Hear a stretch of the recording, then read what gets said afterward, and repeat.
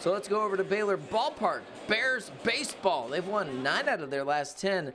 Looking for more against Kansas. They scored 6 in the second and adding to it. Corton Castle says, go ahead and shift me to pull the ball. See how that works out for you. Base clearing double, drives in 3 runs, 10-0 Bears. And then Mason Marriott on the mound gets out of the jam with the bases loaded. 6th strikeout of the night for him. Hunter Toplansky later on looking to leave the yard. Just going to come up short off the wall, though. It will drive in a run. 11-0 Baylor at that point. Bears get the big win over the Jayhawks.